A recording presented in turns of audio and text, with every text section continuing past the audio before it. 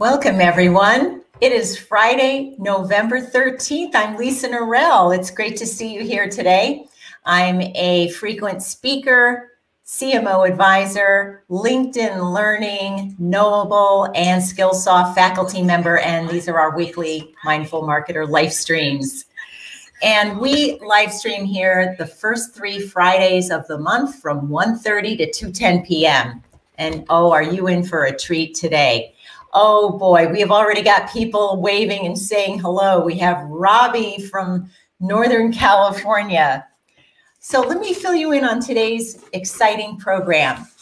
Now, this month is Purpose Month, as I may have mentioned to you. And last week, we had Lisa McLeod join us to talk about the system behind purpose. We started off with Lisa because she really understands purpose, and she walked us through a process which I have created called the Purpose Trifecta, and she was part 1 of that trifecta.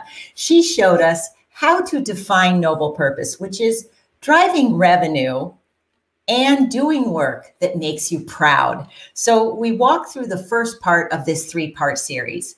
Today, we're talking about how to design your big, sexy idea, your purpose that really gets people galvanized and energized around what your company stands for or what your ideas are all about. So if you're watching us today and you're either an expert, author, or a corporate executive, then you've come to the right place. Because so many of my clients right now are stuck in kind of COVID hell, where they had a great idea, a great big sexy idea for their company, but that idea is not really resonating the way it used to. So their sales pipelines are stalled, their people feel demoralized, they're just not energized right now to move forward. And that is something we're going to help you address today. Next week, we'll talk about deployment. But for now, we want to make sure that you find that happy center between define, design, and deploy. Now, if you want further information about the Purpose Trifecta, do drop me a note and to lisa@lisanorell.com, and I will make sure that you get a copy of this slide. But without further ado, I am very excited to tell you about today's guest, Mark Levy. He's going to walk us through today how you design your big, sexy idea in a way that is easy to understand and, most importantly, excites your intended audiences. Mark is the author of the best-selling book, Accidental Genius, which I keep in my library at all times. This thing is marked up more than the skid marks in my garage from being an average parker. And Mark has worked with the who's who of experts and organizations. He's worked with Marshall Goldsmith. He's worked with Simon Sinek. He's worked with numerous television, Broadway, and Las Vegas performers, as well as a speaker to the United Nations and the former head of strategy at Harvard Business School. How do you like that for a collection of clients?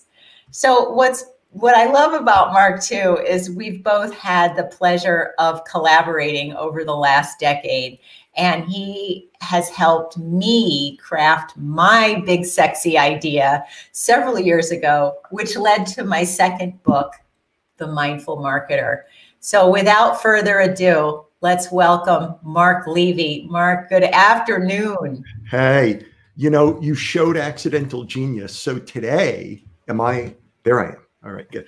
So today, this week, I actually got a new client. Hint, hint to everyone listening. I got a new client. And this is what he said to me in the email. He said that his girlfriend and he, between them, have 4 copies of Accidental Genius. That coincidentally, because it had been in 2 different editions. So I guess they both have both editions of the book.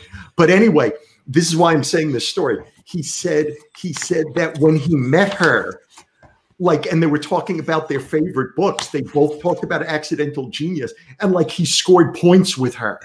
And I've never had anyone I've never scored points for anyone in any romantic relationship with my book on writing, Accidental Genius. So I was thrilled to hear that. That's all I can say. Who knew that? Actually, this is the part about being an author that I absolutely love is you and I, we go into writing our books with all the best intentions, with the cogent marketing plan.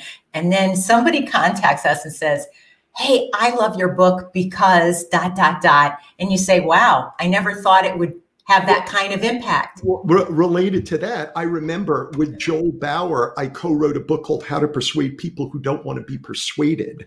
And in it, we show very theatrical ways of persuasion, among other things, these ideas we call transformation mechanisms. And anyway, Joel once got an email from someone who, so this is a book for business people on how to persuade in very dramatic, big ways. And he got an email from someone who ran like some in-person live suicide like prevention group, that everyone in the group was super depressed. They had tried to commit suicide or they were contemplating suicide, whatever. And so this guy wrote to Joel and said, reaching people who are that depressed and that self-focused, like super depressed, is very, very difficult to even get their attention. So he said, I read your book and like I used some of those transformation mechanisms and everyone like got excited and paid attention, and it allowed us to talk about very meaningful things. So thank you. And so again, it was, you're talking about this stuff out of left field. It's like we wrote a book we thought was like a sales book, and here in the most wonderful way, people are using it to reach depressed people. It was like super cool to hear. Well, this is what I appreciate about you, Mark. You are kind of my Stephen Pressfield because, you know, he wrote The War of Art, and his book has had so many different applications, and he is so gifted at writing film scripts and so many other things. And you are that kind of person. Like, your versatility is what I think makes you an accidental genius. I appreciate you really are, because like, I want people to know this, like in COVID times, we have less time driving. And so we have more time to be creative and to explore new ways to express ourselves. And but you've done this well before COVID. You have performed magic, you write, you are a pet lover, you love hiking. I mean, you have a panoply of hobbies that help you be such a great consultant and muse for your clients. Well, I appreciate you saying that. Thank you so much. I would actually say, it's interesting. The fact that I consider myself an urban explorer. You know, I explore, you know, boarded up buildings and things like, I do this on the weekends. I'm an amateur historian. So I go out and I do all kinds of crazy things to try to find out the history of what. And there's Robbie saying hi. There's Robbie. Yeah. I still remember the time, by the way, I was in Washington, D.C. and it was nighttime, and I was on my iPhone looking for the longitude and latitude of the central point of Washington, right? Because Washington was built as a spoke. There's a center to it, and they designed the city this way. And so all the streets would radiate out from the spoke. And I didn't know where the center was, but I had the longitude and latitude, and I was trying to find it, and it was super dark out. And I'm walking around Washington like this, looking at my phone, the longitude and latitude. And I get stopped by a Secret Service person dressed all in black in body armor with a machine gun. And he says, "May I help you, sir?" And I said, "I'm looking for," I forget what the central point's called. And I said, "The central point." But he said, "Oh, it's over there." And so I start walking there, and like 100 yards later, another Secret Service guy in body armor with a machine gun stops. He said, "May I help you, sir?" And I say the same thing. It's there. And it ends up at the central point. There's this little kind of statue or this thing there, but it's like 150 yards from the front door of the White House. And I didn't realize that. So I was like walking into restricted territory. But the point that I want to make here is is it's the fact, and I say this is for everyone out there listening, that you can't come up with great ideas all the time if you approach a subject in a direct, head-on, straight way. I have nothing more important than this to say. So if you want, this is it. So like, if you could come up with all the great ideas that you need head on, you would have them, and you'd have no need of like reading books and so, like, because you'd have all these great ideas. So it is essential that you approach your subject at times indirectly, that you need to make these circular routes. You need to get lost. You need to get off the path and whatnot. You need to put your mind in different places and then bring it back to your subject and say, so from what I've learned in these new places, what can this be about? I can't tell you how many times people have called me for an idea to base their company on, or their brand, their personal brand, or their new book. And I came up with the idea of, oh yeah. And I give them like something that I thought about that comes from the world of archaeology, or from watching a Bowery Boys film, or something like that. Like, it's just some idea that has nothing to do with their field or military history. And I bring it there and I pull it in and I say, oh, this worked in the battle of whatever. It can work for you here. And it does, so it's essential. It's essential for everyone listening. Like you can't just stay at your desk and focus on what it is that you already always focus on. Like, it is essential for the good of your business that you develop new hobbies and you go on trips that you're not quite sure what the point of it is. It's like absolutely essential. And then I'll shut up and you can ask me your formal questions. But Roger Schenck, who's an artificial intelligence scientist whose books I adore, he was at Yale, Northwestern, and so forth. So Schenck said essentially, that intelligence is you fill your mind with cases. Like, in other words, with things, with stuff that people have done in the world. Here's how they built the pyramids. Here's how Apple does this. Like, big and small, you fill your head with all this stuff. And then you look at something and you say, what does this remind me of? And that's what intelligence is. Like, and that's what creativity is. Like, you fill your head with cases. What does this remind me of? You look for anomalies in the situation. Like, why is this an anomalous thing? Why didn't I expect this? What's that telling me? Or so. And you just follow that stuff. And you come up with big ideas all day long. I know. And this really hit home for me. I remember I was on one of my many trips. I was coaching or consulting in Atlanta, Georgia. And you and I had one of our creativity calls. When Right. Remember I said, okay, I just signed the deal with my publisher. I have no freaking clue what I'm going to write about. I only have 20. That's like every third call we do. Yeah. And I remember I was pacing the floor and you said, all right, now, Lisa, I'm going to ask you a bunch of questions. And you started. And I was thinking, all right, I have no idea, Mark, why are you asking me a question about yoga?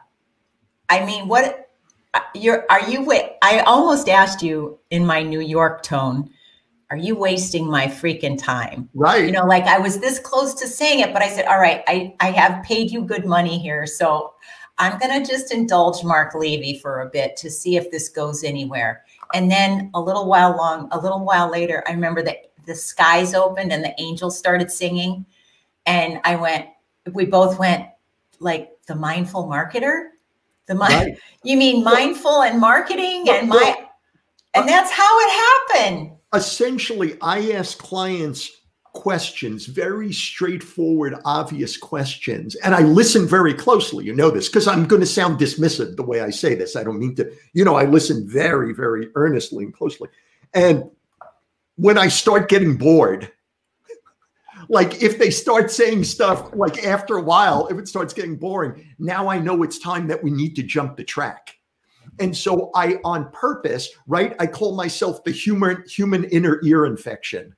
My job is to disorient them so that they're kind of like dizzy, and they start telling me and they start reaching for ideas and stories and insights that they wouldn't normally reach for. So I start to ask them questions just to get them off their normal way of thinking. I remember one of my clients, he had gotten a book deal. Now, I don't just deal with people with books. I deal with all kinds of differentiation or so. But this was a person who had a book deal, but he had the contract.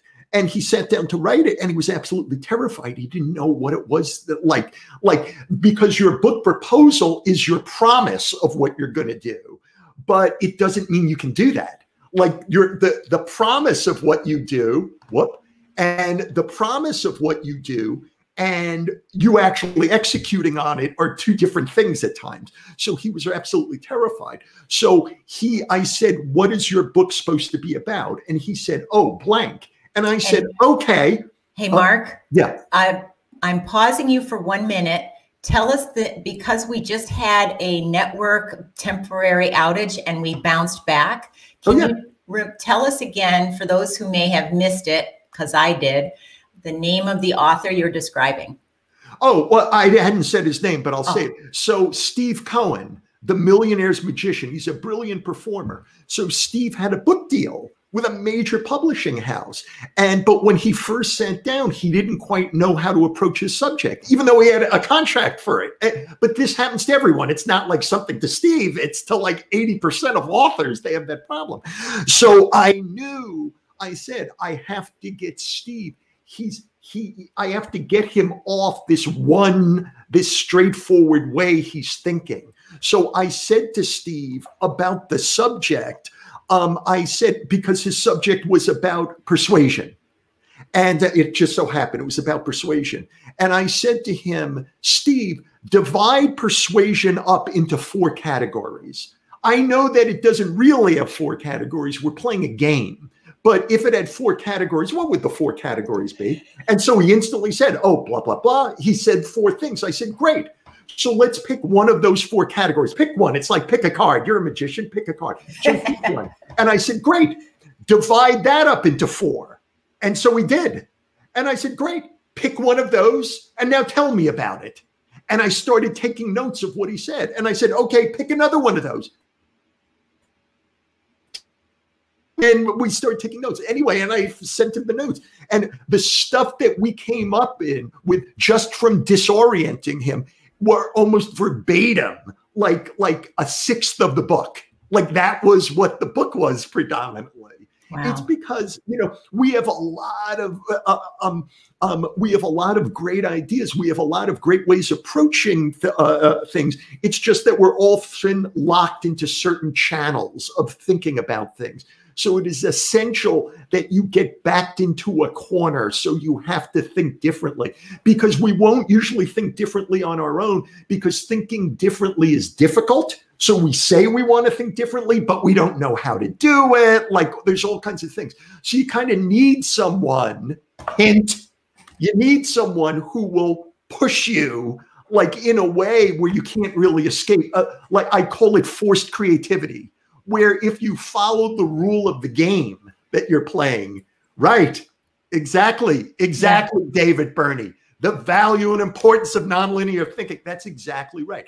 But the thing, David Burney, that I want to say is people will often they will try to escape nonlinear thinking because they don't understand what the value of it is. So you kind of need to force them into a corner by playing a game with them, or somehow folding their feet to the fire, where they have to just follow one new rule in a specific game. Right. And that gets them generating new ideas. So that, one more thing along these ways, and then I'll shut up. I have a couple other questions. We'll do your questions in the second hour. First hour. We only have 4 more hours together, right, Mark. Right, exactly. Like one of my clients who just had a Wall Street Journal best-selling book this year, he had called me like 2 years ago. He said, I want to come up with a new idea for a book, but I don't want it to be anything unlike anything I had done so far. And he's one of the top marketing gurus in the world. And I said, okay, great. I know that he likes to be super relevant. So I said, have you ever been to a Comic-Con? Write the comic convention. He said, no, I've always wanted to go. I said, I thought you would. And it ended up that in 2 weeks, coincidentally, near his house in Boston, there was going to be a Comic-Con. So I said, great, I want you to go to Comic-Con. I want you to interview 10 people. They can be people like cosplay people, people manning a booth, Harrison Ford, like whoever you come across. I want you to interview 10 people. And I want you to come back and tell me 5 things about marketing that you didn't know before you got there. This is a guy who has audiences of 5,000 people. Wow. Like, he talks to about marketing. I want you to tell me 5 things about marketing you didn't know when you went to, and he came back and we talked about what he had discovered, and that became his book, his Wall Street Journal bestseller. Again, it's forcing people to do like one rule. It's like, tell me 5 things you didn't know about marketing. Divide this up into 4. Tell me each one of those 4 pieces. You know, like it's stuff like that. Yeah. I love that. Right, now we'll get to your questions. Or David Burney can ask me questions. Well, David's from, I want you to know who's here. We have Robbie from San Francisco. We have Michael from Atlanta. We have David from New York. We have a bunch of people checking in from San Antonio, Texas. So we've got, I love San Antonio. We have some terrific visitors with us today. I want to remind people that you can put your questions in. We will do our best to get to as many as possible. And then also, if you go to my website and sign up, we'll make sure you get access to all the replays for our weekly Mindful Marketer live streams. And share this with your friends while you're watching so they can hop on over the next 15 or 20 minutes and also get some great value and ideas from Mark. So Mark, by the way, did you know that your glasses look just like the ones that Steve Jobs used to wear? Really? No, I didn't know that. Yeah, those are Steve Jobs glasses. I want to ask you. I consider them John Lennon glasses, but Steve Jobs is pretty good too. Okay. We also have a person here, a LinkedIn user. Tell us where you're from, LinkedIn user. They said, Mark, I like how you free minds to insightful thinking. Thank you so much. Thank you. That is so powerful. How do you keep? And so tell us, LinkedIn user, where you're from. And Mark, I want to ask you a personal question with the LinkedIn user is. Did you ever think of that? Say it again, because the network. Did I freeze? Did you hear that? Yeah, you froze. Go ahead. I said, I'm sorry. I said maybe LinkedIn user is their given name. So it's Mrs. User or Mr. User. Right, okay. Exactly. Mr. and Miss User, right. Mr. and Mrs. User. And we are all living through lockdown times. COVID is nothing to laugh about. How do you are one of my avatars. You know, I have a top 10 list of most influential people in my life, and I really meet living. They're all living people. How do you personally keep your creative juices flowing during COVID when we can't just hop on a plane and just travel freely the way we used to? Oh, well, first, I'm very honored that you would say that. So thank you so much. So I do it in a bunch of different ways. So one thing I do is when I'm working with someone, and sometimes I tell my client this ahead of time, not always. And then this is a very unexpected and probably something they don't like. But when I'm listening to them, I tell them, I say, I swing at every pitch. So in other words, what I mean is when they're talking to me, everything they say, I'm thinking, oh, what happens if this was their big idea? Oh, what if this was their big idea? Oh, what's the lesson here that they're not seeing? Oh, and I'll often say that stuff. And the reason why I tell them that is because I don't want them to think just because I say something, it doesn't mean that's the live all and end all of, you know, I tell them I swing at every pitch. And that's how you're creative, that you can't be too discriminating. Hey, Drew, you can't be too discriminating in order to create. Like, you can't wait for the right idea. You have to like do all the ideas. So like that's why I go to new places and I try to understand why things were created the way they do. Or, you know, like, let's say, you know, like why a path, I'm just thinking aloud here, why a path in the grass, like people's feet wore a path in the grass. Like, why didn't they use the path? Like, why is it this path? Like, why is it here? And why didn't they use that path? And where are they coming from that they would? It's stuff like that. It's just always walking around and like, why is that tree bark that way, but this tree bark another way? You know, but it's not just waiting to Google things, although I Google plenty of things or so, but it's also taking guesses before I even get to Google. Yes. And so I do that all day long. Like that's a daily thing, many, many, many, many times a day. Why is this like this? I wonder why it's like this. How could this be different? All day long. It's a habit. What were you going to say? Your core value, other than humor, is curiosity. Right. You have insatiable curiosity. Right. And I want to challenge everyone watching is, what do you do every day to cultivate insatiable curiosity, even when COVID might be restricting some of your prior habits? Right. I'd love to ask you also about big, sexy ideas that never worked out. Have you seen any brands lately that have fallen flat on their face with their alleged big, sexy idea? Or should I say the big, sexy idea that bombed? Right. Well, if it fell on its face, it wasn't a big sex. So to me, your big sexy idea, right? That's my thing. I help people come up with their big sexy idea. It's their differentiating idea. It's the differentiating idea that they're going to be putting at the fore of everything they do. And, you know, that's the thing they're going to be trumpeting. Anyone in the marketplace who falls in love with that idea has to seek you out for it because you embody that idea. You represent that idea in people's minds. If they went somewhere else for that idea, they would be going for the diet version of that idea. Like, you know what I mean? It wouldn't be the real version. They'd have to come to you for the real version. So that to me is what a big, sexy idea is. And I don't know, you know, this idea of brands that have fallen flat on their faces, I don't usually, so it's a great question, but I don't usually look at the world in that way. I try to look at the world, except when it comes to politics. Then I look at the world in very, I won't talk about any of that, but I look at the world in very critical ways. But when it comes to brands and things like that, I really just look at things as like, what can I learn here? I'll tell you one thing, actually. All right. Now you're getting me angry.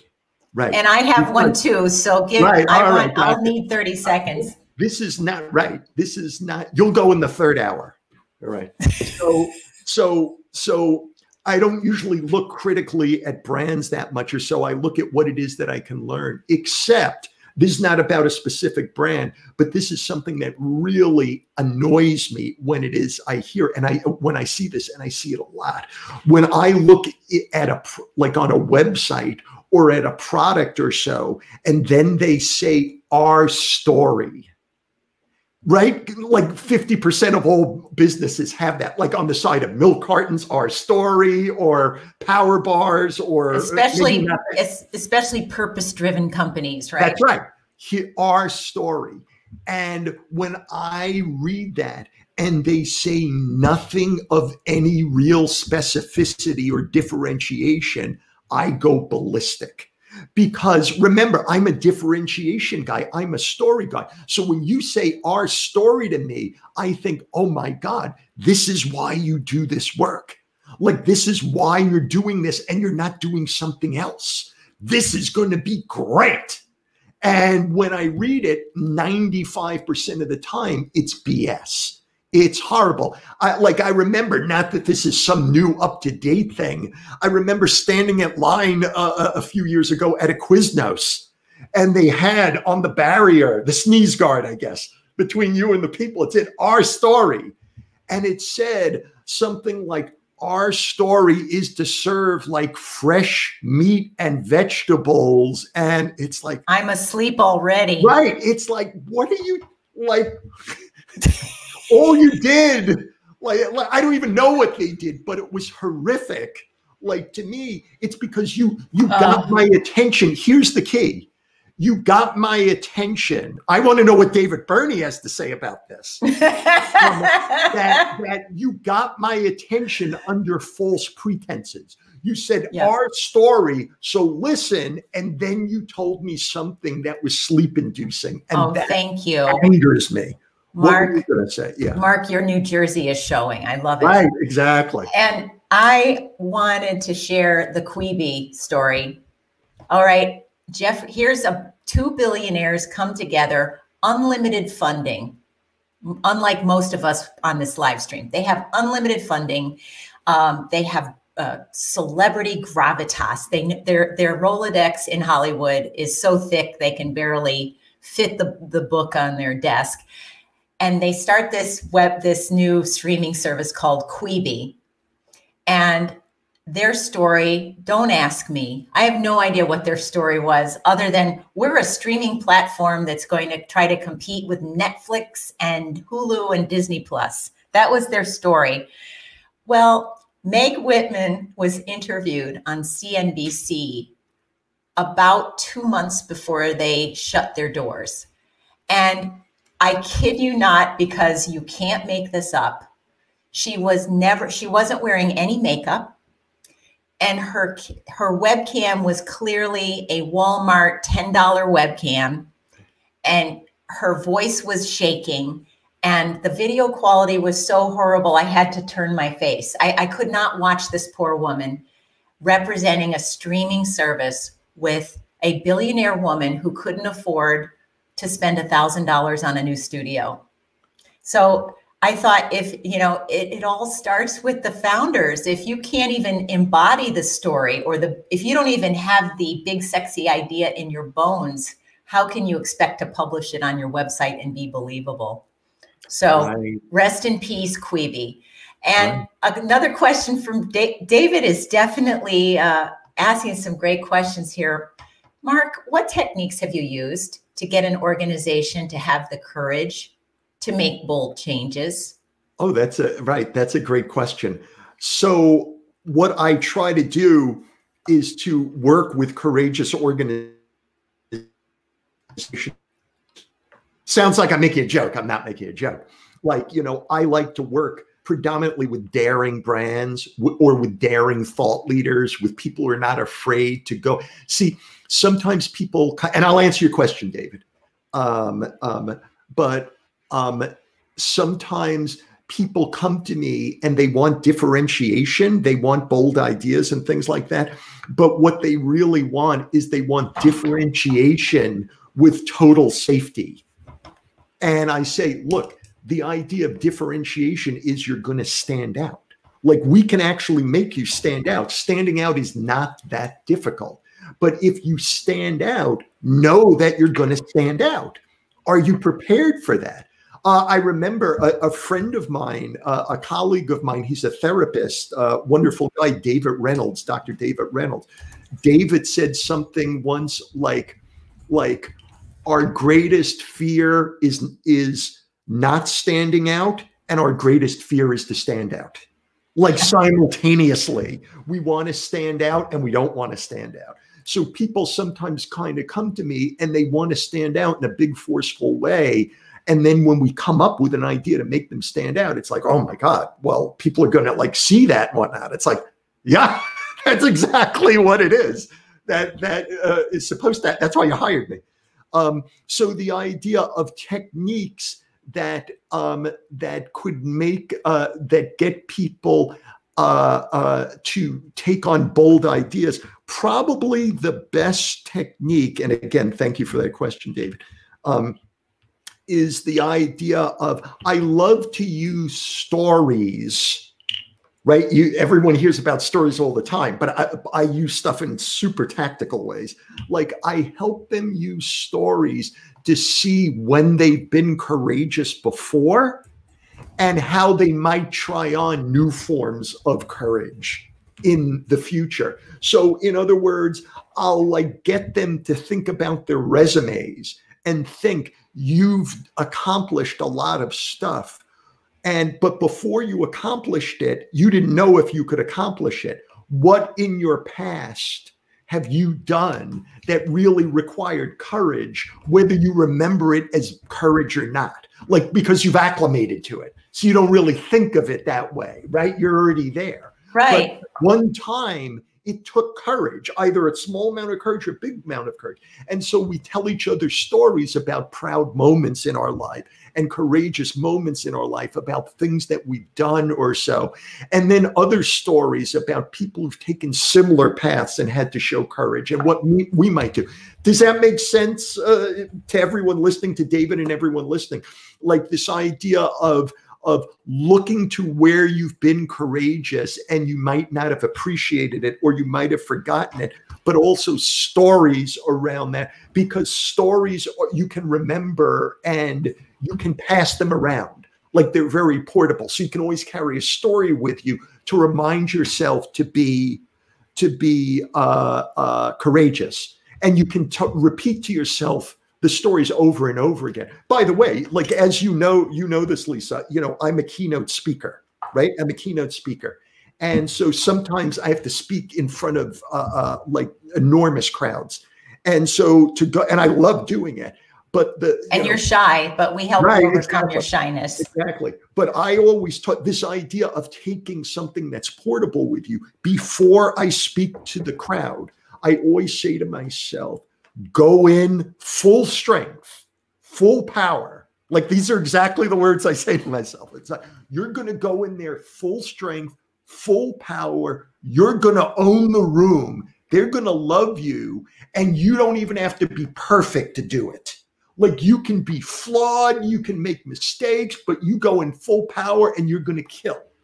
And that's how I go in. But that's my portable story. That's how I remind myself of like how to get. So I hope that kind of answers David's question. And if I can say a semi-related thing, right? We're almost we're almost at the wrap-up time. Oh my God. I didn't even know how long we had. I know. I did tell you we had 4 hours, but I was just kidding. Exactly. All right. So let me tell you this super cool story then.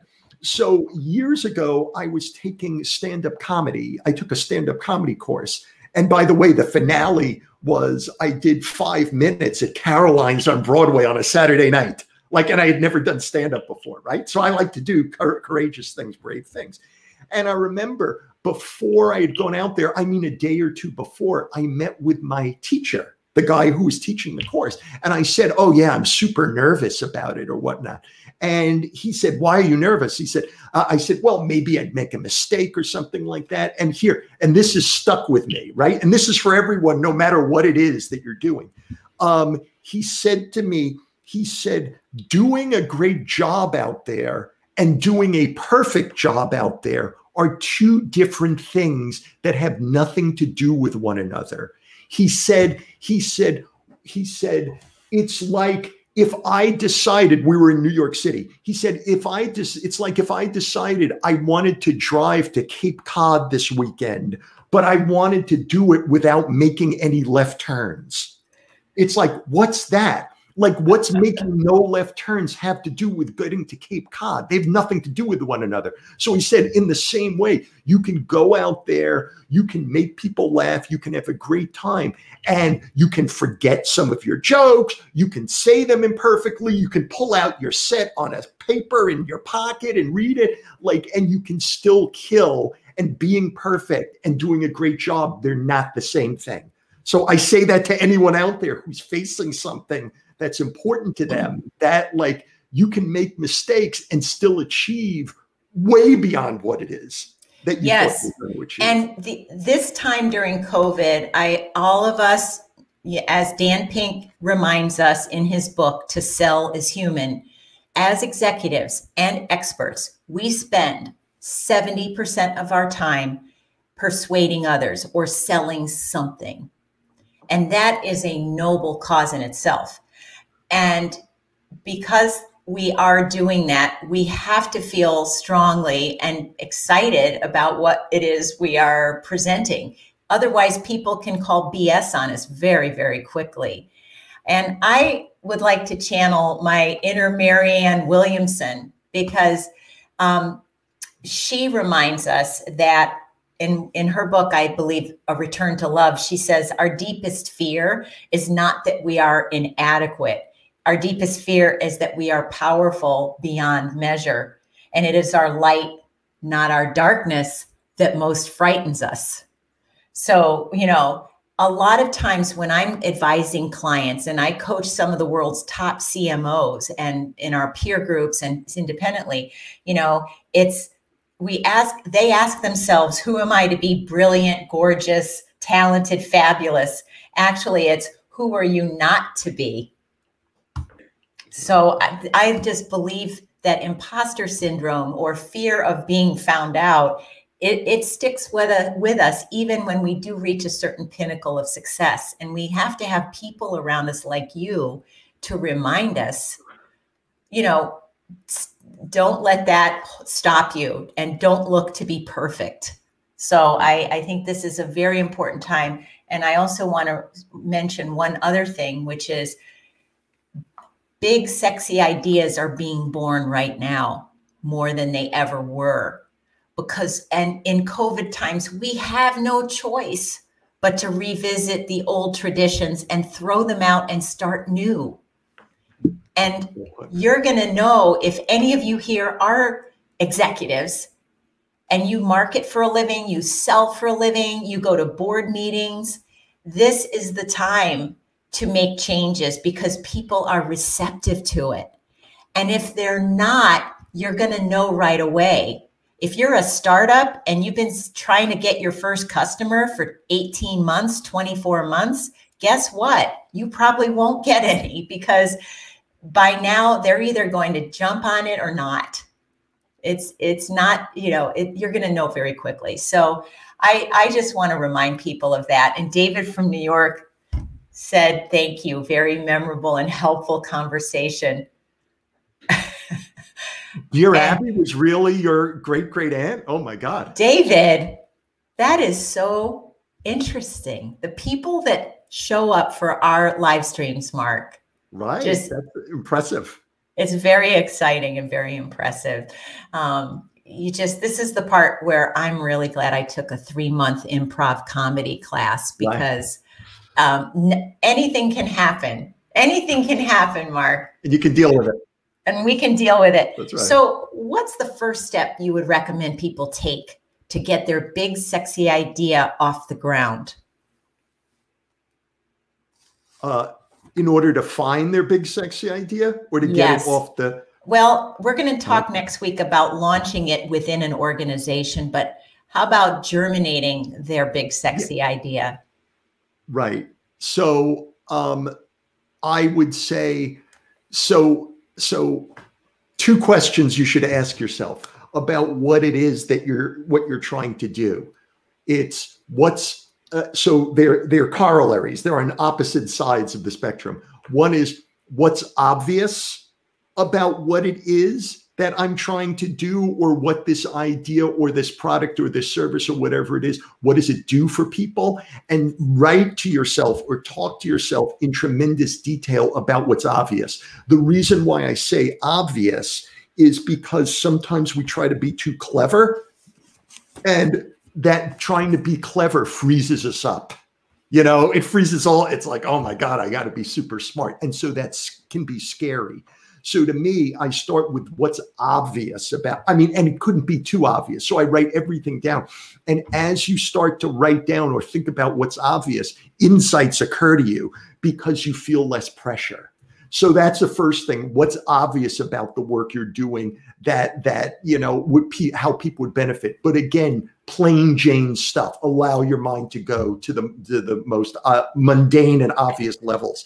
And then the other question is to ask yourself, what is it about what I'm doing that's surprising?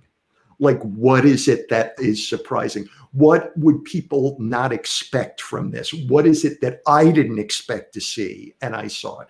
So again, because what surprise leads to, remember I talked about Roger Schenck and anomalies. Surprise leads to anomalies. And anomalies are like where the action is. It's like, oh, I didn't expect this. And so there's something important in what it is you didn't expect or what the audience didn't expect. Excellent. Well, everyone, we have been here today spending a fabulous Friday with the one and only Mark Levy, the guru of innovation. And if you have not gotten the second edition of Accidental Genius, you need 4 editions. So you need 4 editions. Do not contact me. You are not getting my copy out of my cold, dead hands. And this book is phenomenal. And Mark is a tremendous idea Sherpa. And Mark, I can't wait to have you come back next year and enjoy your new digs. I hope everything goes well with your move. Thank you so much. I appreciate it. Thank everyone for listening. This was great. And we have wrapped up here today our Mindful Marketer live stream. And before you leave, I hope you will stay in touch with Mark, stay in touch with me, and come back November 20th, next Friday, 1:30 Eastern Time. We're going to look at the third leg of the Purpose Trifecta, which is deployment. And I will be proud to be spending some time with the CEO of Noetic Consulting, Nancy Reuter, and she'll be talking about putting your purpose to work. So with that, I want to wish you all a healthy and sane weekend. Get out there, do something different you've never done before. And as Mark says, be courageous, and we'll see you next Friday.